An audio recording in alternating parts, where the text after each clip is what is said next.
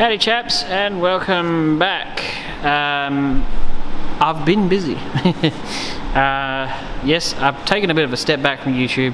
I will do tutorial based videos very shortly. I've just been focusing on XD and I've really wanted to just get it done. So I have been. Good news, I took a deposit on the XB, and that, once the finer details are sorted, looks like it's headed to WA. So if you guys are at that neck of woods, looks like it's going to be in your neck of the woods. So keep your eyes peeled if you're down that way. Or is it that way? I think it's that way. Yeah, it's going to a lovely bloke. Not sure what I will do with the money. I have had a few ideas of brewing. So just let that one simmer. I'm not sure if I'm going to go down the Falcon Coupe path, or it might be a Falcon Coupe but not as you know it. I've got some ideas of brewing, don't worry, it will be good. But anyway, enough about that. That's headed, hopefully, if all goes well, it's headed that way. The XD's made progress and all is well. I think we should show you what we're up to.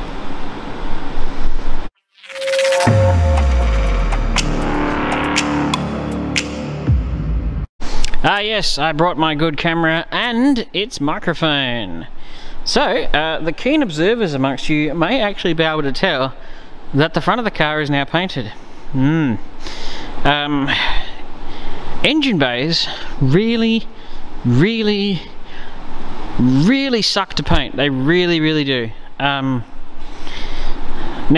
unfortunately, I've just because it's an engine bay, there is a little bit of dry spray just on the firewall and behind the shock towers, because what I had to do, and it really sucks, is I had to climb in here, and I'm not exactly the most slender of chaps, and paint all in there, do several coats, and then sort of paint the towers and stuff, and then back myself out, climb out through one of these holes and over the top, and then unfortunately I had to paint the rest of it because that's how I can only reach. And the painting of this area, which looks fantastic, has wafted that way and has picked up a bit of dry spray. It's not the end of the world. It can be hand polished up to a shine again. It does have like 2 or 3 coats of 2-pack on it, so it is going to be shiny. Just you might just have to clean it again. And then of course I did across the top here and around the plenum chamber areas last, and down here. So I actually had to do a rather large amount of work to this engine bay because this car has been hammered. And I mean, this car has been, you know, royally beaten up. Like, as it, I almost say don't buy a cop car because they get a hammering. But like, the rad support's been off. This has all been off and re-welded. You can tell by all of that around there. Like, this car has been hammered, and one of the areas that bothered me, you might have been able to see it in an old video, is there was a big whocking great big crease that ran straight through here. So it had this and then another fold right through the guts of it, and I've done my best, absolute best to get that back, but man oh man, that was absolutely just crushed in through there. And the last couple of times it was painted, they didn't even fix it, they just painted straight over it, and I was like, well, it's all good and well until you get another XD next to it, and then you're about to look and go, oh. So it's actually supposed to be relatively flat through there with like a weird looking pressing, and unfortunately, considering how really badly it was, I've just done my best to try and straighten it up. So that area was a mess. Somebody had welded up all the battery tray holes, so eventually we'd like to put a battery tray back in the engine bay, so I've had to drill all those through, but unfortunately because the captive nuts were destroyed in the process, you'll just have to run put in nutserts or just a nut on the underside of it eventually. So there's been a few things that people have done to this car to not exactly do it a power of good. So that, and I had to take out all the wiring that was destroyed. Like, it was all tucked in through the chassis rails and all sorts, and came out through a hole in here, and then of course the wiring had been hit by the wheel like 17 times and it had worn basically straight through it. So unfortunately I had to make a command decision and just snip it there. I can re-solder it back together down the track, but I do think this car needs a fresh wiring loom, so because it's just butchered from front to back, so that would be a smarter option. But it was the only way to get it out, because it was just intertwined in the most horrifying way. They decided to hide the wiring, but the wiring's supposed to come out the hole, go up the top, drop down here and run across the front and up through here. But I had to get it all out anyway. But we've just basically reset the engine bay back to 0. And this is, I got sent by the owner some lovely photos of the blackouts on this car, because being a GL, it doesn't actually have the blacked out windows, but it does have blacked out sill panels. So up to here and down, the sill panels are black, which I thought they were just, you had a sliver of white on the top of them and then the bottom of it was black, but no, apparently the black goes all the way into the door jamb. And then on Monday I'll do them, I'll go under the guards, paint them black, go back in the boot, paint that black, and go from here across, take these off and just tick all that up again and paint it all black. And I think, according to the photos, that the front of this is supposed to be black as well. For some reason it's got eyeliner, and then of course it's black just here, so I'll mask neatly in that area and just paint that bit black. And of course, you know, I did the engine bay, did the scuttles. They come out fairly well. It's dulled off a little bit, but I mean, that's why buffs were invented. But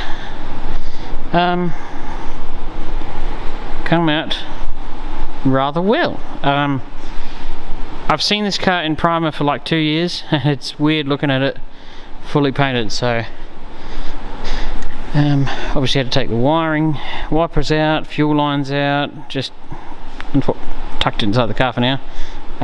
Fuel line was leaking, the rubber hose was broken, and all kinds of stuff. So somehow it's still got petrol in it. Oh, and I stuck these on. I think you might have seen that last video. Yeah, we'll just do a bit of a walk around, and it's looking lovely. Found some of the mouldings, put them back on. I don't know where the other sides are. I think some of these parts are stashed with the owner of the car's other cars, so I think we might have taken them up there at some point and put them with it, so they're not unfortunately here. But it's not a big issue. And what I'll do is put a, because I had to take the steering rack out and everything like that, I'll just do what I do with all the other cars and just put a bar with a couple of bolts in the end of it and use that as a steering, so the front wheels are linked together. Because obviously you probably need to get the steering rack redone and a few things like that. And yes, I didn't tape up the steering column, but I'm pretty sure the dash has got to come out, and the steering column will probably come out for a resto for the rest of the inside of the car, and that'll get tickled up then, and you'll put a new seal in there, probably take the heater box out and put a new seal there and get the core redone. You know, there's a few little things that'll have to happen once the owner gets the car. But I think we're, yeah, look, February 82, as people are wondering. Engine code H351 if you'd like to know. So yes, this is a 351 GL Falcon. So yeah, it's a pretty cool option car, really. And we've got to paint the sun visor too, because it's got a grandpa hat that's got to go with these holes here. Or is it? Yeah, well maybe it's these two holes here. I don't know, maybe one of those two. It'll be some of those holes. I was going to say, I did a little bit of a product review, so I've used this primer for doing spot prime. It is really good stuff. I mean, Phoenixia, if you want to know how to say that, particularly good. I found that to be a really good high build rattle can primer. I've been impressed by it actually. Another product is the etch primer we've been using. Really good stuff. That's what's all over that. And a rust converter that I have been astonished by is this stuff. It turns the steel black, like, and apparently paint. You spray it on, let it go off, and you can pretty much paint straight over the top of it. It turns all the rust to black, and I found it really good, especially for like you know, areas with just some minor surface rust. You just spray it into some, you know, crevices and whatnot, and just let it go off and clean up the edges, and off you go. It is really difficult to get off paint, by the way. You need thinners and a fair bit of elbow grease to get it off paint, so don't get it on paint you care about. And of course I had to seam seal the living snot out of this engine bay. All of the nooks and crannies have been seam sealed. Oops, my tum-tum touches the front of this. Luckily it's dry. So I've just tried to do the best possible job. So yeah, you got to seam seal all your edges, otherwise you'll get surface rust creeping in from all your edges and seams and stuff. So you might notice there's no real gaps. So though the last couple of people who painted this didn't seam seal any of the edges, and you would have seen probably in another video there was surface rust around all the edges everywhere you could look. That's because they didn't seam seal. So before you paint, but after you prime, so you prime, rub it down, prep sole it, then you seam seal all your edges, and then you can paint straight over the top of the seam sealer. So don't forget to seam seal your engine bays, chaps, when you're doing it. And yes, I've tried my best, and for a shed job, and the fact that engine bays are truly awful to do, it hasn't turned out too shabby. And that's the entire body shell done. I just got to do the blacks, and then we park it way over there, out of the way, and start on all the panels. So I hope you enjoyed this little update. The car's now effectively all the white's done. The XB's on its way, or not yet, but it's been purchased, and yeah, all is plodding along quite nicely. And I will get back into doing some videos shortly, because we need to work on those two over there, and I need to do the chassis rail on this and these two over here and eventually do the dog legs on that. So I've got a few things, and of course let's not forget Peter's guards, which are nearly done. They just need a bit more loving. Pretty happy about that. So all is actually going rather well. So catch you on the next one, and hopefully you won't get too many more update videos. You might get a tutorial video on something in the near future. So thanks for watching, and hope to see you in the next one.